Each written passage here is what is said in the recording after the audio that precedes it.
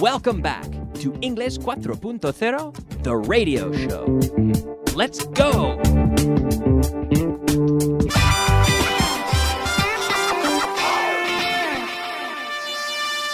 Advanced. Yes, it is time for the advanced portion of the class here in Class 61.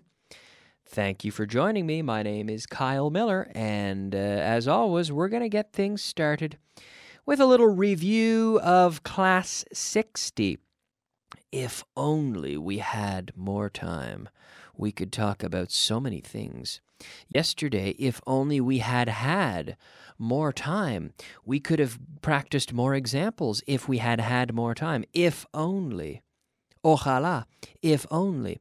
It's like saying, I wish. I lost my keys. I wish I hadn't lost my keys. If only I hadn't lost my keys. I broke the glass. If only I hadn't broken the glass. So here we are in the past. Well, the action is in the past, and it's an action that we regret doing or we wish we hadn't done. Okay? Or something that we wish hadn't happened. Yeah, they lost the match. Oh, man, if only they hadn't lost the match. He dropped the ball. If only he hadn't dropped the ball. Yeah, if only he hadn't dropped the ball. That's what the Boston Red Sox always said. If only he hadn't dropped the ball. There was a famous play in the 1960s where the first baseman for the Boston Red Sox, which is a very famous baseball team, I'm going to say, I don't know if it was the late 60s or the early 70s. I'm not an expert baseball historian, but I do like baseball. And there was a player named Bill Buckner who was the first baseman for the Boston Red Sox. And there was a play where the ball was hit. It was a very routine play, a very simple play, where this player, Bill Buckner, he had to catch the ball and walk.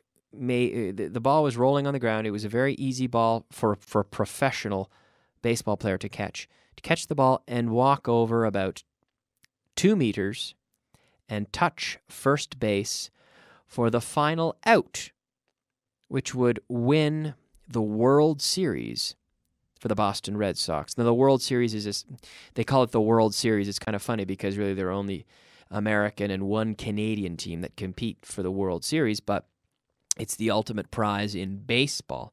And the ball was hit on the ground, and Bill Buckner, he scooped it up in his glove and started running towards first base, but he dropped the ball. He bobbled. They say he bobbled it. And he lost control of the ball, and the runner was safe. And the opposing team later got a hit and scored a few runs being points in baseball, and the Boston Red Sox lost.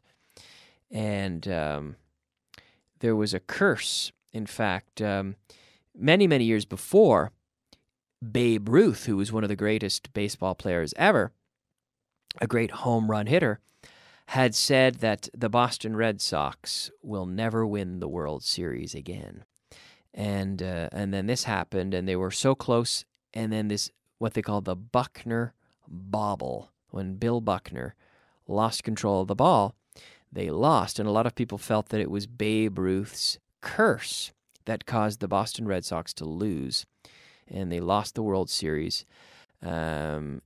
However, since then, just about 4 years ago, the Boston Red Sox did go ahead and win the World Series. They managed to break the curse of that Babe Ruth put on the team, and they won the World Series. But that bobble and that losing, he lost the ball, he dropped the ball, Bill Buckner, in whatever year that was, in the early, maybe around 1970 or so, was quite famous. So a lot of the fans say, right when that happened, they can say, I imagine they would have said, if only he hadn't dropped the ball. There you go. A little baseball story for you. I broke the glass. If only I hadn't broken the glass. I fell down the stairs. If only I hadn't fallen down the stairs. I forgot her name. If only I hadn't forgotten her name. Yes. Okay, if only. Okay. Now, I'm not particularly over the moon about this next part, this little review. I only spent 30 seconds on it in the last class, but it's not the most important thing that we're going to see today. But we have this structure to be over the moon, to be estar loco de contento con algo. We're over the moon with something. I was over the moon when Spain won the Euro Cup.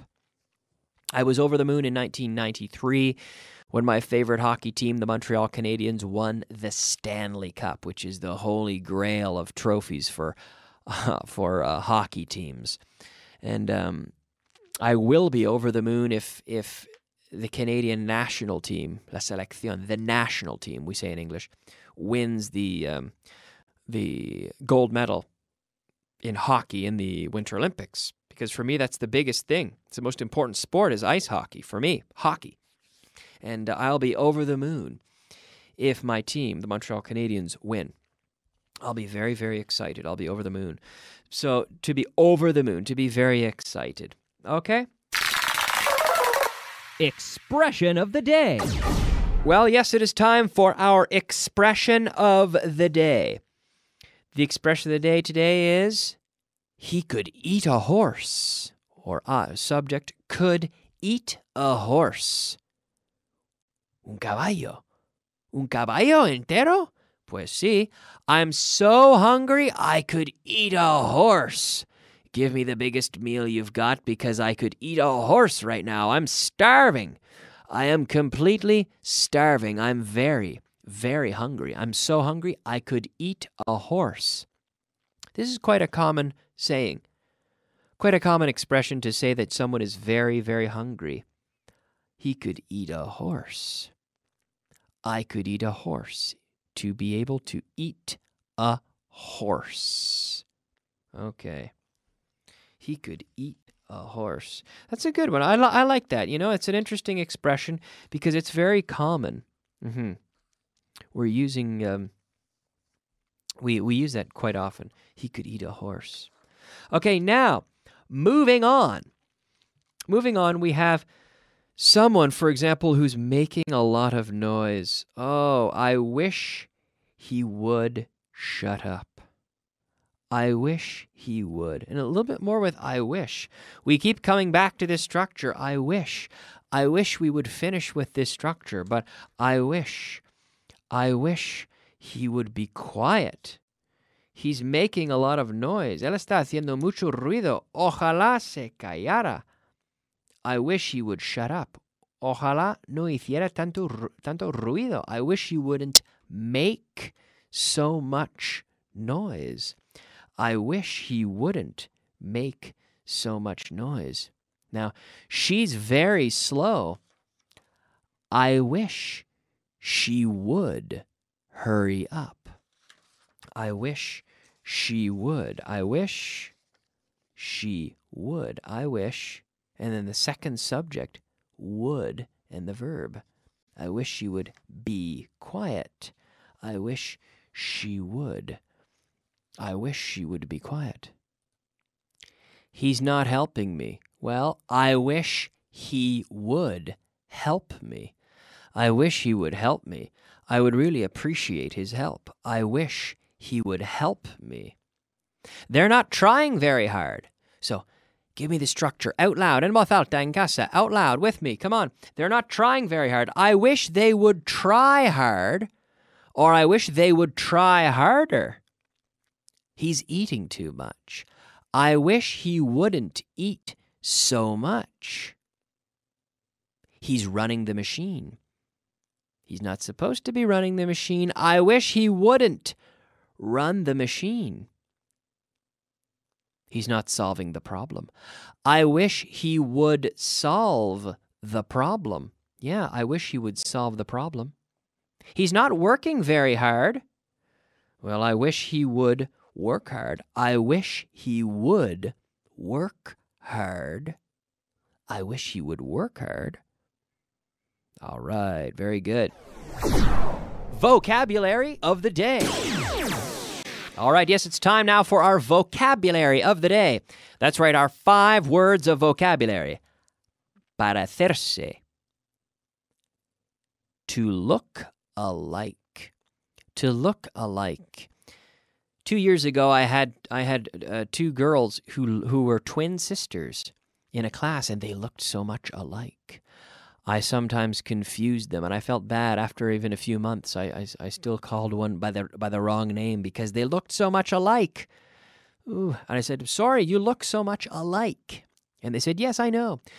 Or, "Yes, we know we look a lot alike." To look alike, parecerse. Intimidad. Privacy. Privacy. Intimidad. Privacy. Maltratar. To mistreat. Maltratar is to mistreat. Don't mistreat your friends or loved ones. Don't mistreat people. If you mistreat people, they will mistreat you, right? If you want to be treated well, you have to treat others well. The golden rule, right? Do unto others as you would have them do unto you, which is kind of old English, unto. We don't use that anymore. But basically it means treat people well, or treat people the way you want to be treated, with respect, right? Sociedad anónima. Corporation. Corporation. Corporation. Escultura. Escultura. Sculpture. Sculpture. Here we have the TU sound. Chew, chew. Sculpture. Sculpture. I've never made a sculpture. I would like to make a sculpture sometime. A sculpture. Sculpture. All right. Okay, now moving on to the last thing we're going to do today, which is one more translation list. Translation. Yes, it is time for a little bit more translation. Translation today, we have 12 sentences. Here we are in list number 9. So I will read the sentence in Spanish, and I'd like you to translate it en voz alta, out loud, in English, okay? We're getting into some more challenging structures here, okay? Are you ready? Are you ready at home? Are you sure? Okay, good, okay, because I'm ready. Let's get started. La formación es una preocupación continua en esta compañía. La formación, ¿cómo se dice eso? La formación. Training. Training. Training is an ongoing concern in this company. Training is an ongoing concern in this company. An ongoing concern, una preocupación continua. Training is an ongoing concern in this company. Very good. Number 2, hay bastantes pedidos nuevos. There are quite a few new orders. There are quite a few new orders. Bastantes. There are quite a few new orders. Number 3, adivina quién va a convocar la reunión. Adivina. Guess. Guess. Guess whose. Guess who is. Pero con la contracción, guess who's going to call the meeting. Guess who's going to call the meeting. Number 4, tengo intención de demandarles. I intend to sue them. I intend to sue them. I intend to sue them, yes. Demandarles, to sue them. I intend to sue. Demandar, to sue. I intend to sue. Tengo intención. I intend. We don't say I have the intention. No. I intend to sue them. Number 5, guárdalo por si acaso. Keep it just in case. Por si acaso. Just in case. Keep it just in case. Keep it just in case. Number 6, nunca sabes cuándo te puede hacer falta. You never know. You never know. Nunca sabes. You never know when you may need it. You never know when you may need it. Number 7. Si bajas el precio, ganarás cuota de mercado. If you lower the price, you'll gain market share. Yes, if you lower the price, you'll gain market share. Yes, ganarás cuota de mercado. You'll gain market share. Share is like a portion, right? You'll gain market share. Number 8. ¿Cómo se pronuncia esto? How do you pronounce this? How do you pronounce this? How do you pronounce this? Number 9. Te voy a cobrar la mano de obra. I'm going to charge you for the labor. Mano de obra, labor. Cobrar, to charge. I'm going to charge you. I'm going to charge you for the labor. Te voy a cobrar la mano de obra. I'm going to charge you for the labor. For the labor. Or simply for labor. I'm going to charge you for labor. Cobrar la mano de obra. I'm going to charge you for labor.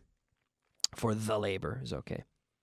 Number 10. Esto implicará a más gente de lo que crees. This will involve more people than you think. This will involve more people than you think. Más gente de lo que crees. This will involve more people than you think. Than, with the N, than you think. Tropecé con él en un kiosco. I ran into him at a newsstand.